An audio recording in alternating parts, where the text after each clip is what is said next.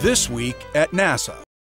Space Fest 2009 in San Diego captivated space enthusiasts from the hardcore memorabilia collector to the casual astronomy buff. The unique three-day event featured presentations by NASA project leaders and astronomers and included space art exhibits.